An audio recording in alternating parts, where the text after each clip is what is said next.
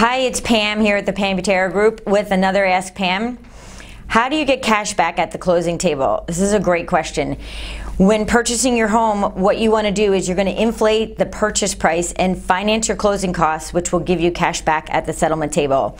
Sounds confusing. However, for a couple extra dollars per month, you can save sometimes $10,000 to $15,000, which could go towards fresh paint to spruce up the house, whatever it might be.